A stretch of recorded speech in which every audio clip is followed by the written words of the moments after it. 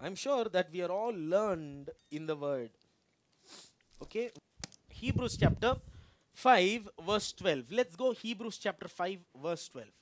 It says, you already, for though by this time you ought to be teachers. You need someone to teach you again the first principles. See, man is very weak. I told you last week, right? Like Peter, we have to repeat some things. I told you, people don't mind eating biryani 100 times, but if you say the same thing 100 times, they get very irritated. Like if you tell them the first principles, if you tell them the thing that they need discipline in, they will get very irritated, right? But then they can indulge in the pleasures 100 times. They do it, no problem. So here Paul is saying, for though by this time you already have to be teachers, yet you need somebody to teach you again the first principles of the oracles of God. You have come to need milk and not solid food. That is the problem with many people. They have not matured or blossomed to understand the greater things of the gospel. They have not matured or blossomed to see the kingdom need. Okay? They have not. And I will address it today. So, many of us are also like that right now here. Even though at this time we can all actually stand up, pray for somebody. At this time we should actually stand up and we can also preach. At this time we can actually stand up and we can do something. We can pray for the people that we are encountering with and tell them the things about God. But still, we find ourselves in fear. So here Paul says, therefore, chapter 6 verse 1, it says, okay, actually let's read chapter 5 verse 13 also. For everyone who partakes only of milk is unskilled in the word of righteousness. That's very important. For everyone who partakes only still in the milk is unskilled in the word of righteousness, for he is still a maturity can be seen. Right? I can say, auntie, you're the one who has experienced life, and you can say maturity can be seen, it can be heard. It is in the way that people can dress. It is in the way that people will greet. It is in the way that people show hospitality. It is in the way that people will welcome you into their house. It is in the way that people will offer you something, help. Maturity is in the way that people will keep quiet because they are not insecure about themselves. Maturity is a thing that you can experience and you can see. So everyone who partakes only still in the milk is still a babe. For they are unskilled in the word of righteousness. Next verse, verse 14, very important also. It says, but solid food belongs to those who are full of age, that is, those who by reason, underline by reason, of use of their senses exercised to discern both good and evil. By reason, meaning by purpose, by their mental capacities, exercised to discern both good and evil. These are the people who are you, I hope. These are the people who are all of you who sit here, work out the principles of the Bible. The Bible says schools don't teach us much, okay? If you boil down what schools teach you only problem solving. That's why you have maths and you have problems. They teach you the principle of problem solving. When you grow up and you come to do computer engineering, they have a concept called if, then, and. You know that? If you all know if, then, and else. What is if, then, and else? Isn't that also problem solving? Right? If the equation is right, then you do something. If the equation is wrong, else, then you go to else, right? That's the basic thing, right? So there's only left or right. So if you're going to else, then there's some problem. So you have to do something. Like always in school they teach you problem solving. And then they teach you to search for your own answers. So when you go home and you're studying for exam, what are you doing? You're searching the answers. You turn the pages, you find the right answer, you match the following. That's what you're doing, right? You're searching and you're sourcing. That is called research. You boil down your entire school life. Those are the two things that you're doing. You're researching and you're solving problems. If you learn these two things in school, researching and problem solving, that is enough to pave a very good way for you in your entire future. That is enough. You don't need to learn Pythagoras' theorem. You don't need to understand all social studies and understand history. You just need to learn two things. You need to learn problem solving and how to do your own research.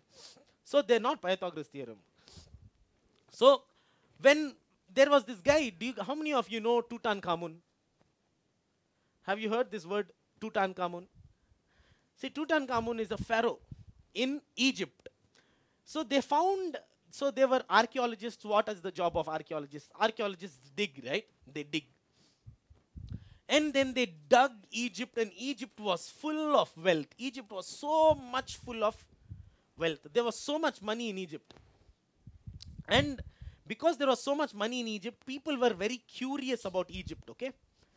But Egypt's text, the way that Egyptians would write was something called hieroglyphics or something like that, okay? Hieroglyphics, or if you can tell me that word properly, hieroglyphics, something like that. And nobody knew what were these writings, okay? I'm coming to a point. Nobody understood what are these, like it's a language that nobody understood. So people never really understood what Egyptians did in their life. They never really understood how they did cultivation. They never really understood. And until one point where one archaeologist, he found something called the Rosetta Stone. It is still in the British Museum, I think, till now. He found something called the Rosetta Stone, and the Rosetta Stone has the same thing. It has one law. It has one rule that was given by a local king at that point, and that law was very strong and very big, and that law was written in 3 languages. One was in Egyptian hieroglyphics or whatever that is, and then it was written in Greek and some other language. And these 2 languages man knew. So this is the first time that they can match the languages. This is the first time that man can deduce what this Egyptian word means. What are these words, the meaning of these words? So this is the first time that man actually came to understand the language of Egyptians. And then they understood that out of all the kings that they have found, there remains one more king who is not buried in these kings' places. Listen carefully, okay? Out of all the kings that they have found in the valley of the kings, all the tombs and the mummies, there was one king, and his name is Tutankhamun. That guy is not there. So, obviously, curiosity killed the cat, right? So this guy was like Henry Carter, he's the archaeologist. He says, I need to find this Tutankhamun. Only because he could not find it till now. That is the only sole driving reason to find Tutankhamun. So they dig. They dug for 5 years, nobody found it. And by chance, some shepherd somehow found the entrance to Tutankhamun's tomb. And he said, hey, I found some small entrance here. Why don't you come and check it out? And then the archaeologists came, and then they started digging, meaning they started researching. And once they dug, they found a big tomb, the biggest tomb until today. A coffin within a coffin, a coffin within a coffin, a 3-coffin layered mummy made out of solid gold, with gold everywhere. And right now, if you weigh the worth of Tutankhamun's wealth, it is in the billions. And you know what sourced that billions of dollars find? Curiosity. It is a solid man who is hungry to find something. A man with a desire to learn. A man with a desire to discover. That is the man. So, you come to Hebrews chapter 6 verse 1. It says, therefore, leaving the discussions of the elementary principles of Christ, let us go on to perfection, not laying again the foundation of repentance from dead works and of faith towards God. Why are you still in the basics? Some people, they believe God, but they are still not baptized. Some people, they believe God, but they don't act like it. You have to progress into the next. You have to find for what you do not yet have. You have to find the things of the solutions that you need. Many of us just learn to live with the problems because they have stopped seeing the solutions. Isaiah chapter 60 verse 4. Many people just enjoy and live with the problems because they think the problems are part of life. No, not according to the Bible. This is a solution that is there hidden for you, like the tomb of Tutankhamun, away from all the worldly principles, away where you only you have to dig it out and you have to find out. I can stand here and I can preach 10,000 sermons, but unless you go and dig, it will not come to fruition. So he says, let us leave the dead works. Now I want to show you another very, very, very important verse. It is verse 7. It says, for the earth, the earth is everybody, right? Every rich man, poor man, fat man, thin man, short man, tall man, an educated man, an illiterate man. Everybody lives on the earth. So for the earth drinks in the rain that often comes upon it, and it bears two kinds of things. It bears herbs useful, by whom it is cultivated, and it receives blessing. And the second kind it bears is thorns. The same earth bears two kinds of fruit. There are the same rain. And you see in verse 7 it says, the rain that often comes upon it. Meaning, God is not giving you one chance. God is giving you rain every season. God is giving you rain every other day. And yet, if you don't bear herbs that are useful for cultivation, you are not the blessed of the Lord. See, I'll tell you, okay, very interesting revelation for me here. It says, those who bear fruits, herbs, after bearing herbs, they receive blessing. The blessing is not the herbs. This herbs is your work. There is two kinds of work. See, there is two kinds of work in the Bible. One work is to achieve salvation. We cannot do any work to achieve salvation. Salvation is a free gift. But then the Bible says, we are saved unto good works. Meaning after salvation, God will no longer measure you on your sin anymore. But God will start measuring you on your good works. He will say, what good did you do? Understand? He will not ask you an account of what all bad things you did. God does not care about all the bad things you did, because that's the cross's problem, and the cross solved that problem. Press, I think you put mine in 25 and theirs in 20. But fine, no problem, okay? So anyway, so what am I saying? The cross's problem is the works of salvation. The cross's problem is the works of salvation. But when you go to judgment in heaven, it's okay, concentrate, guys, look at me. When you go to heaven, the judgment's problem is your good works after salvation. What kind of cultivation did you do? What did you do with the time that you have? Did you look at the vision that God gave you? Did you look and gather people unto you? Did you look and did you pray unto them? For rain came upon you every season. Understanding? Are you understanding? For rain that often comes from the earth drinks the rain that often comes upon it. Meaning every Sunday there is rain coming from me here. On your WhatsApp or on your Instagram, you see somebody or the other puts up a status of the word of God. Rain is coming into your life. Somebody or the other on Instagram preaches the word of God. Rain is coming into your life often. And yet, if you do not cultivate it and bear fruits that are useful, there is no receiving of the blessing of God. You will be saved. I will show you another verse that I did not plan on showing.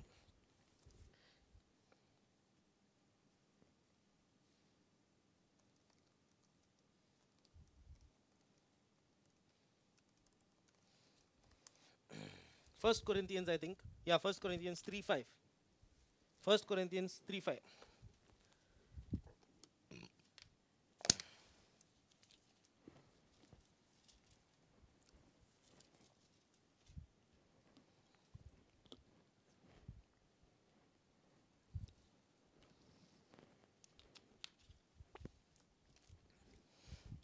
I'm coming, wait. So remember what I'm saying, right? You are all supposed to be inspired to do some good work. You're all supposed to not be lazy. If you hang around lazy people, you will also become lazy. Right? 1 Corinthians 3, verse 5. That's not the one. 3:15. Yeah. I will show you 3:9, okay? For we are all God's fellow workers. Verse 9. For we are all God's fellow workers. And you are God's field and you are God's building. Next verse. According to the grace of God which was given to me, as a wise master builder, I have laid the foundation, and another builds on it. But let each one take heed how he builds. There is a salvation principle that has been laid. Look at me. There is a principle that Paul has already laid, and he calls that foundation Jesus. He calls that foundation grace. The salvation principles have been laid. Nobody can shake it. The salvation principles have been laid. The principles of grace have been laid. Okay? The principles of grace have been laid. The work of the foundation is finished. But another fellow builds on it. You build on it. Auntie builds on it. Sushma builds on it. Jeffy builds on it. Rishi builds on it. I build on it. Deepak builds on it. Not Deepak. Wow. Babji builds on it. We all have our own building. That's why it says, verse 9, God is the foundation. We are the fellow workers, and God is the field, and we are God's fields, and we are God's buildings. We are the one that build it. Go to the next verse. And then it says, but each one take heed how he builds it. Last part of verse 10, it says, but let each one take heed. Be careful how you build it. Next verse. It says, for no foundation can lay anyone, other than the foundation is settled, the foundation is Christ. It is only the matter of what is being built above the foundation. Okay, next one. Now, if anyone builds on this foundation with gold, silver, precious stone, wood, and hay and straw, people can build with these options. They can build with gold, silver, precious stones, wood, hay, and straw. Next verse. Each one's work will become clear, for the day will declare it, because it will be revealed by fire. And the fire will test each one's work of what sort it is. Next verse. If anyone's work which was built endures, he will receive a... If you do good work that bears good, useful herbs, that cultivates something that is good, you receive then a blessing. If your work is useless, next say, if anyone's work is burnt, he will suffer loss. Yet he himself will be saved. Yet so as through fire. That guy will be saved just like that. Just barely. Just barely. There was this one time I was driving to Siddipet or something for ministry. And our car was very fast. We were going very fast. The road is wide open. I can see to like probably 2 kilometers forward. And then there was a truck in front of me. There is a truck in front of me. The truck is minding its own business. And then there is a car in front of me. This car is minding his own business. We are all going minding our own business. Suddenly out of nowhere, a cow walked into the road. And we cannot see that cow, because the divider was full of bushes, okay? The divider was full of bushes. And from the bushes, a cow came. Now this truck slammed the brakes. The guy's reaction behind the truck was a swift. He went left, and by the time the truck slammed the brake and this guy was here, the cow was here. Where do I go? On the right, there is a truck. On the left, there is a swift. Where do I go? I'm very fast. And then the cow is coming more to the left. Now, if I want to go next to the swift, I'm only going to hit the cow. So, there were literally no options for me. So, I did the unthinkable. I went between the swift and the lorry. My dad's both side mirrors gone. The sound, I thought I hit something. I thought we were going to die that day. Just barely escaped. Just barely. 2 inches this guy was to my right, or the truck was to my right, or the cow did not go. Something bad would have happened that day. Something bad. Just barely. When you are saved with no good works to show for, there is no blessing in your life. Meaning, your children are not blessed. Your parents are not blessed. Your friends are not blessed. Your friends are not saved. Nobody through you have received anything. So when you go to heaven, you receive nothing. But the person who does go from milk to food, milk to chicken, chicken to mutton, a person who goes from one level to another level, a person who goes from one work to another work, the more he works, the Lord blesses him. The Lord, that's why the Bible says, all the things that you do with your hand, the labor of your hands I will bless. If you are without labor, if you are without any work, God will not bless you. Okay? So that's Hebrews chapter. Come, now again, let's go Hebrews chapter 6. Let's go back to my main message. Hebrews chapter 6. So earth, what happens? For the earth which drinks in the rain that often comes upon it, bears herbs useful, by whom it is cultivated, receives a blessing from earth. But if it bears thorns and briars, it is rejected and near to being cursed, and end is to be burned. Now come to verse 11. Verse 11, actually verse 10 also, if you see, it says, now God therefore is not unjust to forget your labor of love. For God is not unjust to forget your work, labor of love, which you have shown towards his name, in that you have ministered to the saints and still do minister. Some people don't understand the gospel. And yet there are some people who will still go and pray for them, who will still do the cultivation work, who will still do the rewarding, seeking work, who will still try to cultivate good fruit. God is not unjust to forget all of that. That's why he says in verse 11, it says, therefore we desire that each one of you show the same diligence to the full assurance of hope until the end, that you do not become sluggish and imitate those who through faith and patience inherit the promises. Do not become sluggish, but imitate those who through faith and patience.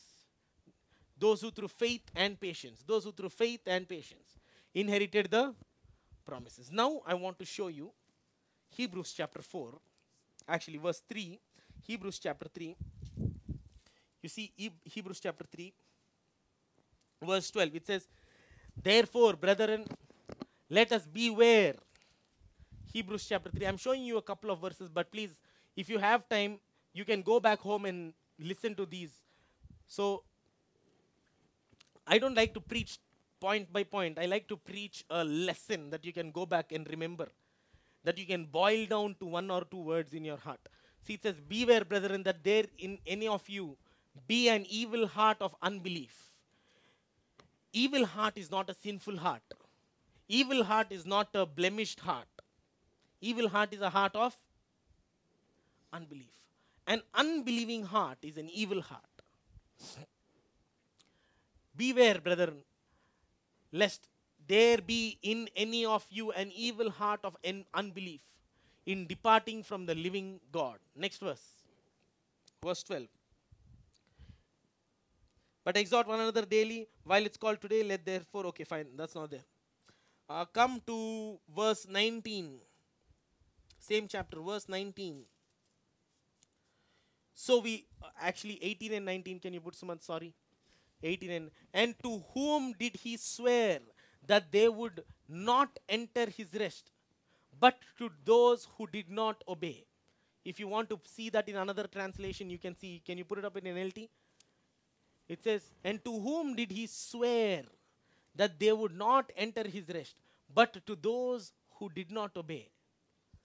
Those who are of an unbelieving heart, God promised, see here it is, and to whom was God speaking when he took an oath that they would never enter his rest? Wasn't it the people who disobeyed him? The disobedience here is unbelieving. The disobedience is unbelieving. These people could not see the promised land. These people could not, they looked at the giants and they said, we cannot win. They looked at Goliath and they said, we cannot fight him. They looked at a mountain and they said, we cannot climb it. They looked at a valley and they said, it is impossible for us. Because they saw the valley to be greater than the God. They looked at the Red Sea and they started complaining to Moses. They said, Moses, have you brought us here to kill us? They looked at the desert and they complained about chicken.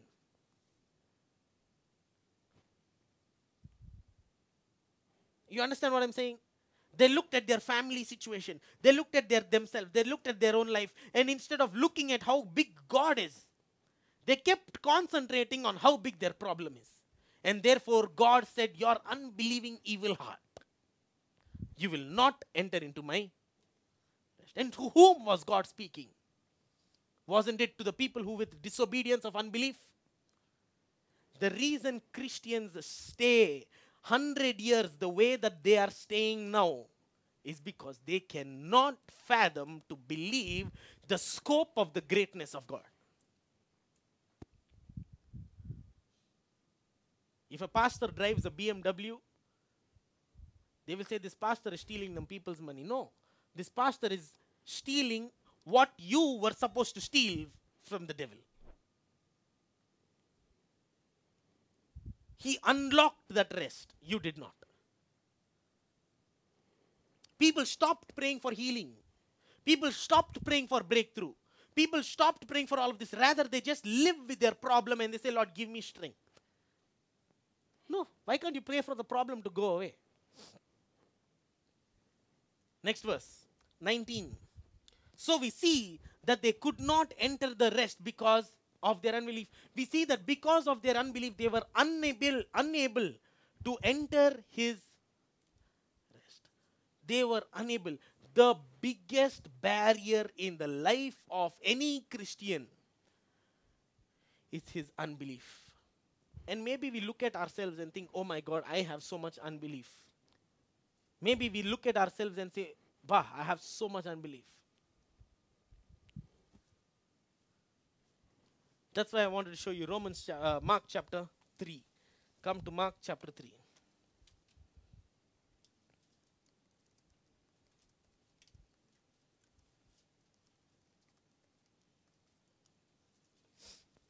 Mark chapter 3, actually Mark chapter 11, sorry. Mark chapter 11. I will show you how to fight this unbelief. I will show you two examples right now, and the first of which is Mark. You all understood, right, that the biggest, you understand the kind and the magnitude of the problem of unbelief. Laddu, you understand? You understand that unbelief can basically destroy the future. Understand? So what are you believing for? Future is not just her. Okay, Mark chapter 11 verse 22. So Jesus said, have faith in. This verse just irritates me. This verse this verse makes me want to hatch out of some kind of a metaphorical egg. It says, have faith in God. There is so much power in just that one verse. That is the advice that Jesus is saying. Have faith in God. You see a mountain, you see a valley. You see a desert, you see a Red Sea. But then in spite of all of that, have faith in God. Have faith in God. Have faith in God. Next verse, very important. For assuredly I say to you, whoever says to this mountain. See, this is the formula of faith. Okay? If you have a pen or a pencil, mark your Bibles. This is the formula of faith. How to have faith. Meaning, how to overcome unbelief. Faith is the opposite of unbelief. If you have unbelief, the opposite of unbelief is have faith in God. Have faith in God. And the formula how to have faith in God is, assuredly I say to you, whoever says to this mountain, be thou removed and be cast into the sea, and does not doubt in his heart. Unbelief is not doubting, but believes, again, keywords, all that he says will be done. He will have whatever he says. Therefore I say to you, whatever things you ask when you pray, believe that you receive them and you will have them. If you deduce this keywords from this, there is one believe and there is three says. Okay? Look at your Bibles. So Laddu, how many believes are there? One believe. And how many says are there? 1, 2, 3, 4, 5. This is ask. 4. The formula to believe is to speak with the word. The formula for faith is to release with your word. You understand? That is why God looked at the darkness and he said, let there be light. He just didn't believe in his heart. He spoke with his. Because the formula for faith is the believing heart will become a speaking mouth. That's why when David was going to kill Goliath, he knew he can kill him. He said, you uncircumcised, uncovenanted giant. You come with me and threaten the God of Israel? How dare you? I am going to kill you and feed you to the dogs.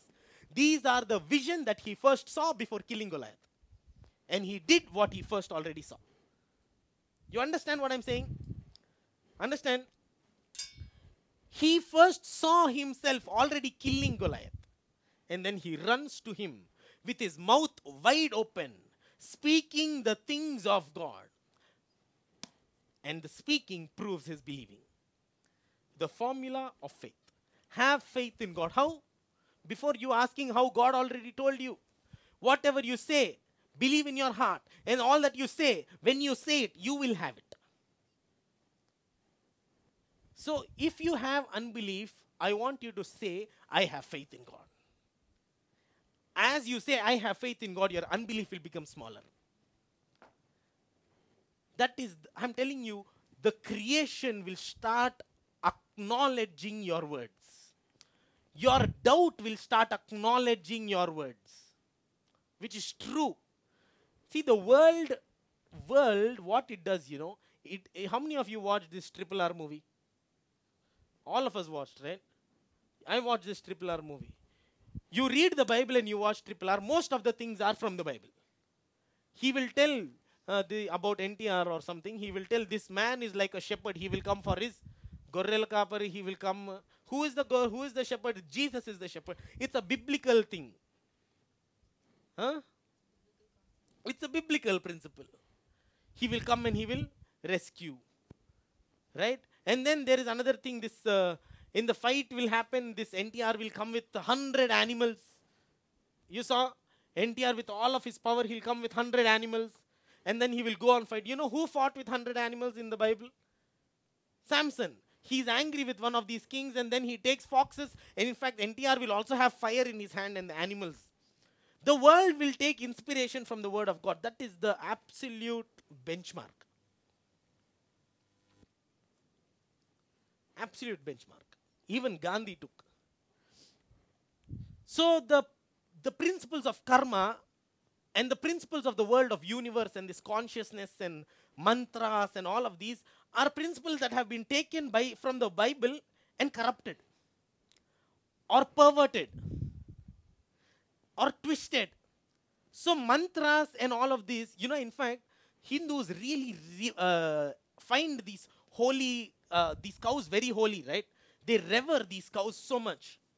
When Moses went up onto the mountain and when Aaron and all of these guys were downstairs I'm saying, under the mountain, what did they do? They formed a golden calf. Where do Hindus find their traits? From the Aryans. Sanskrit came from where did these Aryans come from? They were Western Europeans. No, Eastern Europeans. They were traveling and they came. They carried these principles. Where did caste system come from? When Jacob calls and he lays hands on his 12 sons, he says, Levites, you are the priests. The caste system comes from the perversion of the Bible. Everything I'm telling you, right? You find it is a perversion of the things of God. That's what the devil does. He twists the truth and he feeds you half-truth.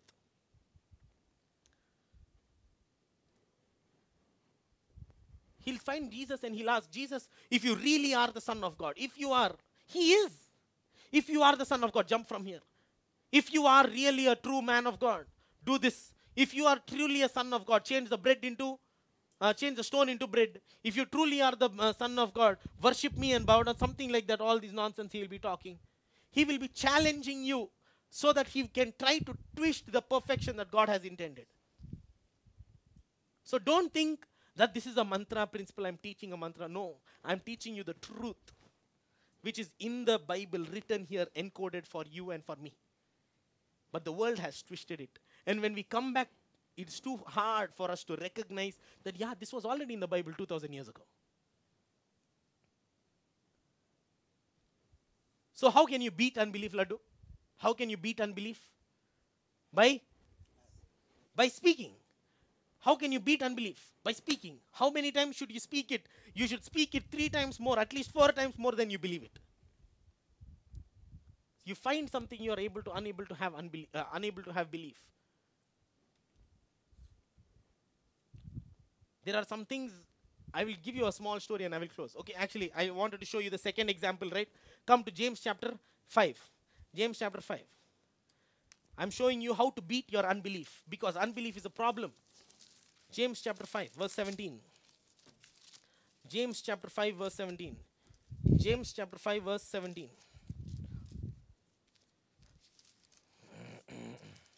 It says, now, verse 15, can you put from 15? It says, now the fervent and the prayer of faith will save the sick, and the Lord will raise him up.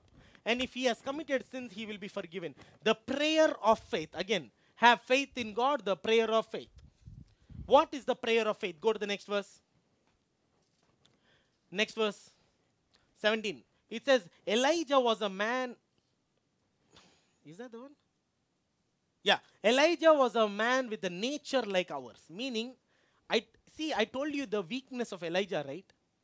Elijah, he was very discouraged because he did not find what he wanted materialized. He was a very fearful man. Understand the weight of this verse. We are sinful. It says Elijah was a nature like ours.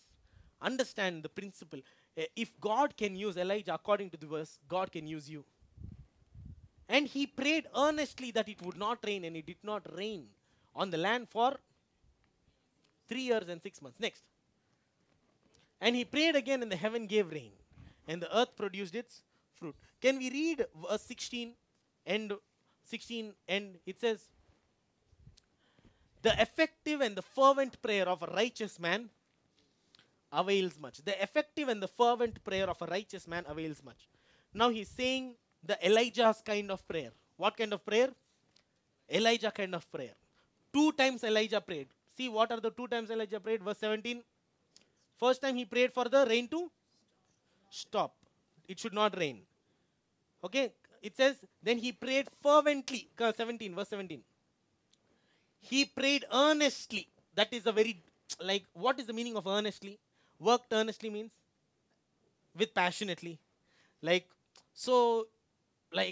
a lot of work. That kind of thing, right? Okay. Verse 18, then he prayed again. Here no earnest. And the heaven gave rain and the earth produced its. Okay, now I want to show you the prayer of Elijah. 1 Kings, chapter 17. 1 Kings, chapter 17.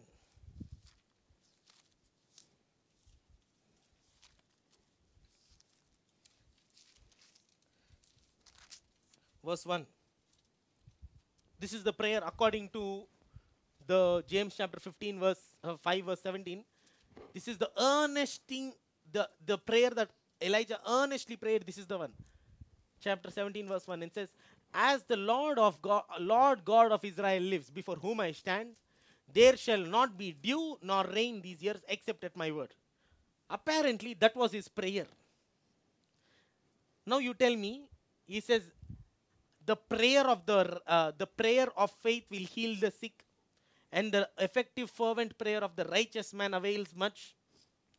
And the example is the example of Elijah earnestly praying.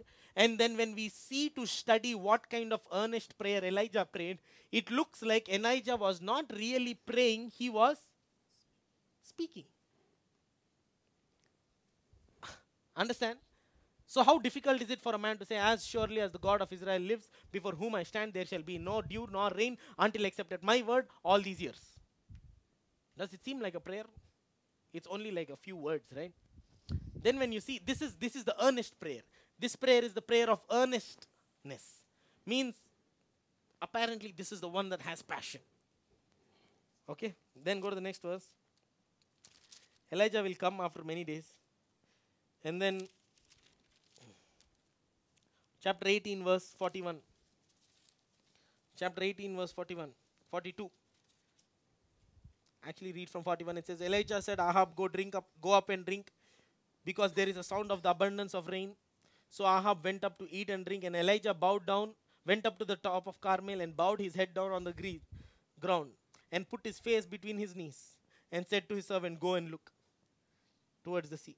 So he went and he looked, there is nothing. And 7 times he did that again, go again. Then it came to pass on the 7th time that he said, there is a cloud, a small cloud, the size of a fish that is rising up. The earnest prayer did not find Elijah bowing his knees, putting his head between his knees, kneeling down and praying. The earnest prayer found Elijah standing up, probably hands in his pocket, telling to Ahab, Ahab, assuredly I say to you, with the witness of the God before whom I stand, the God of Israel, there shall be no rain nor dew until accepted my word, all these years. That was his earnest prayer. And then you contrast it to the not so earnest prayer. He was on his knees with the face between his knees, kneeling down, bowing down completely in a posture that is what we find very reverent. And then he prayed 7 times for that rain. That was not so earnest. We understand that faith is in the authority of your speaking. You understand? God will show it to you. Faith is in the authority of your prayer, in your speaking. Faith exists, belief exists in the authority of your speaking. And the world will come and change itself to align itself to what the man of God or the woman of God or the child of God is speaking. The world will align itself, not you. The world will shift itself, not you. Recently, one of our church member wanted to buy a property. And this property is very expensive. It's not small property. It's big, massive. So his father recently passed away. And then we were having some kind of conversation, and then my father goes to talk to the seller. And the seller is big, okay? The seller is not just any seller. I have never seen a seller, like I have never been part of a transaction that is that big. And the seller was big. After the whole transaction, the seller comes to my dad, rich man, very big man, very, very, very, very big man. He says, Pastor, he's not even a believing Christian. He says, Pastor, can you lay your hands on my head and pray for me? It will bless me. And he bowed down. Christians today don't have the faith that man has. We go there in a broken small car. He is there with a S-Class Maybach. Massive, massive. I could not believe my eyes. He's probably a man who plays with crores that is floating between his fingers. We are small men. But when you go with the name of God on you, he bowed down. Imagine. I asked myself, if I was that rich, would I bow down? And I asked somebody, please lay your hand on me, pray for me. My dad prayed for him. That is faith. Is to speak what you want, is to speak and confess. Ask what you want, change your heart, and the world will align to make itself come. You know how much we got the deal for? He sold that property to us below his making cost. Like below his landing cost he sold it. He told us, right? He showed us the numbers. He said, Pastor, only for you. I'm not selling it for a business. I'm selling it so that I can have the blessing of God. He sold that to us for cost that is far lower than his own landing cost. Meaning this man does not care for money.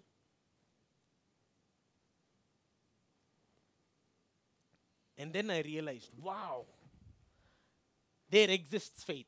The difference is there exists faith out of Christianity. So the effective fervent prayer is a prayer of speaking. Jesus says, have faith in me. The faith says, speak. Say to this mountain, say to this mountain, say to this mountain. When you close your eyes, what do you see? Do you see the Red Sea that is far, far, far ahead of you? That's why when the storm rose up, these people will come to Jesus and they will say, Jesus, you have no fear? Do you have no concern? Look at the storm. Looks like we are going to die. Looks like we are going to die. The storm is beating the ship. The ship is going to break. Don't you understand, Jesus? Don't you have any care for us? And Jesus says, oh, you of little faith.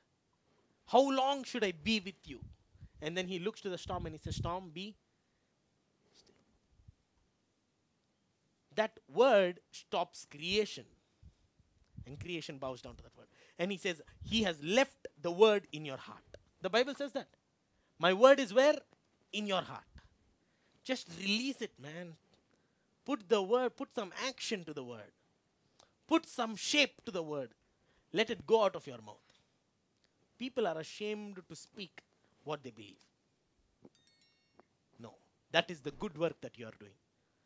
Once you plow the land with your words, once you plow the field with your words, the Lord will send his amazing blessing. And instead of thorns and shrubs and all of those weeds, now suddenly good herbs are coming. And then the blessing of the Lord will come upon you. And when you look, your daughters and your sons will be coming towards you. And then you shall see. And then you shall see. Isaiah chapter 60 verse 5. And then you shall see. Isaiah chapter 60 verse 5. Then you shall see. It says 60 verse 5. Isaiah 65.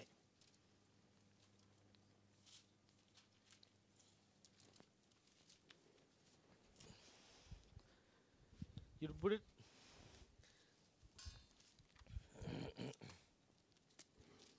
And then you shall see and become radiant, and your heart will swell with joy, because the abundance of the sea shall be turned to you, and the wealth of the Gentiles will come to you.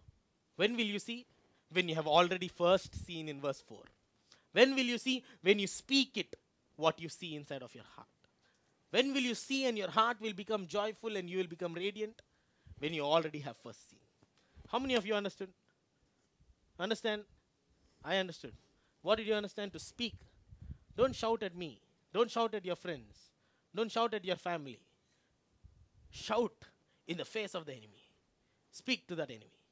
Okay, let's all stand up. Let's all stand up. Okay, I want you to remember, look at that mountain and keep speaking to that mountain. Next week I will ask you, how many of